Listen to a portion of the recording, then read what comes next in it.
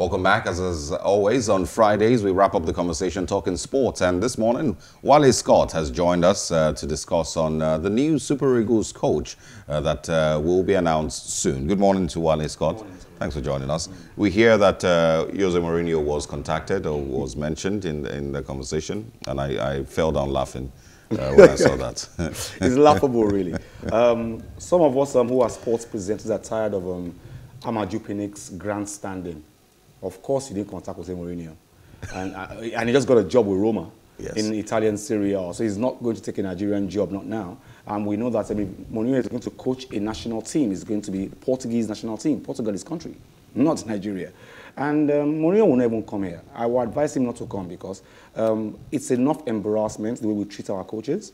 Don't forget that Gennaro Rowe actually had to take a 20% pay cut in the course of doing his job to keep it. I don't know why he loves Nigeria so much. But we're hearing that a Sladic or something, a Croatian name, a Czech Republic name, will be named soon. And we're asking ourselves a question. Austin Eguavoin played in the Super Eagles at the grassroots level. This guy knows Nigerian football. And using this as an example, just on the side now, Stephen Keshi took the Nigerian Super Eagles to the Nations Cup, and he won that Nations Cup. And we beat the biggest team in Africa at that point in time. They had Didier Drogba, Kolo Toure, Yaya Toure, Didier Zokora, everybody who mattered in world football in that Ivorian scene. And we beat them 2-1. And everybody felt it wasn't going to happen. And the Ivorian coach said, listen, if I had a list of people who would give me problems in that match, Sunday Mba, who scored the second goal for Nigeria, was not in that list because it was Nigerian-based. We need a coach who is going to look inwards. We're tired of going to Pakistan, Kazakhstan to go and look for players when we have raw talent in our Nigerian league here. Is it players or coaches you're talking about now? We're talking about coaches. We have Austin Eguavoin there now. We are hoping that he's the one who's going to take the Nigerian team to the Nations Cup, which starts on January 9th. And then we're hoping that he will look inwards, even if just 2 or 3 players, even if they don't play. So my concern is, for the fact that we constantly have to consider looking outwards, getting foreign coaches to come coach our own team. Is it that you have mentioned some names now? What's the issue? Like we don't believe in the people we have? Or Nigeria is the only country that I know that our NFF president, our Football Federation president, doesn't talk to us, the journalists. He feels, I don't have to talk to you. He's very arrogant. Amadou Pinnick, that is. And nobody, I'm insisting today on the show, no sports presenter can say, I have seen Gennaro Rowe's contracts. We don't know what is written there. Ordinarily, in a contract by a country to a coach, we'll say, improve on the Nations League. We don't know if that is said in Gennaro Rowe's, and I doubt that.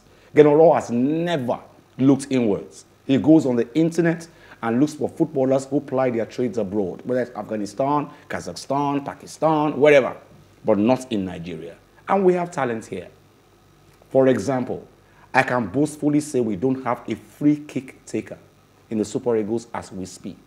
And we have more than 5 footballers in the Nigerian league who have scored almost all their goals from set pieces. Why can't we look inwards? So what's the problem then? They just don't trust the league. The structure is bad. Problem. The structure is bad. And so most coaches don't want to take that risk. But what I was saying to Gennaro Rowe then, when I met him at the stadium, before Nigeria played one of our matches for the qualifiers, I told Gennaro Rowe, I said, listen, I'm not saying play them. At least give them the experience. Let them follow the team abroad. Let them be on the bench.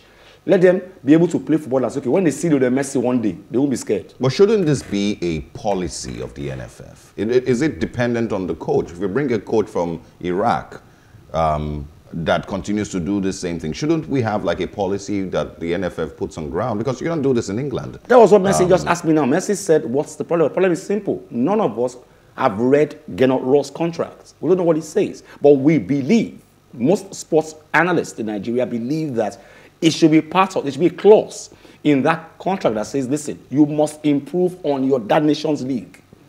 In the English national team, I remember a point when the EPL, the English Premier League, Barclays English Premier League, insisted that Arsene Wenger had too many foreign-based players in his team. And he must put, and then there was a law There's a law in England as we speak. Out of your 11 players on the field of play in England, you must have at least 6 English players. Must. Yeah, well, you must have it. If you don't see it on Gennett Raw's contract, shouldn't you see it as a policy of the NFF? It should be a policy. So we don't have to look at their individual contracts. We don't have the contract. We don't have the contract, but we insist and we're saying that, listen, well, like I said earlier, Ahmad Jupinik is the NFF president. He doesn't listen to anyone. He's a very arrogant person. Now, we have been telling him, listen, shouldn't it be part of the coach's contract that, listen, you must get involved? In fact, I was even... No, I'm thinking that what he's asking now is, shouldn't it be part of the NFF, like the entire, football federation? Shouldn't it be part of the policy? I'm not rather than being... contract of the coach. So is it part of the policy now? What I suggested at a point, I suggested 2 things at a point, and I got into big trouble for it, I can assure you. The first... Suggest them again. Big trouble. No, I'm suggest them again. I was suggesting Senate looks into one. If you are a foreign-based company in Nigeria and you work in Nigeria and you're making money from Nigerians, you must invest at least 5% of your earnings, yearly earnings, to a particular sport, whatever sport you want. It doesn't have to be football. You must pay money into it. Egypt is doing it right now. Secondly, we must have at least 3, even if they're on the bench, 3 home-based players in all our national teams, football, basketball, all. At least 3. For the experience. Even if we don't play them, for the experience, let them travel, let them be part of the travel party and go and play with them, whatever, train with them, and then travel with them. And so you realize that at a point in time, we are scared.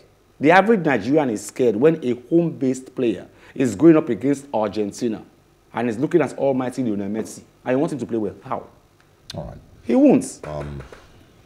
We'll have to wrap up here. Wale Scott, it's a very it's a big conversation. Too big. And it has to continue if we need to see better sports, and we need to put Nigeria back where it was in 1996. We must insist that our home-based players are involved in this, our World Cup, Nations Cup squad. Must. Well, we'll see how it goes. Thank you very much for coming around this morning. Good to see you on Fridays, as always. Thank you for coming. And this is where we will be saying our official goodbyes this morning. Thanks for staying with us all through the week. Of course, Merry Christmas in advance. It's just tomorrow morning. If you missed out on any part of our well, actually it's tomorrow from midnight. If you missed out on any parts of the conversations this week, remember where to catch up. It's simply at Plus TV Africa on all social media platforms. I am Osaogie Ogbon. And I am Messi Bopo. Do have a Merry Christmas.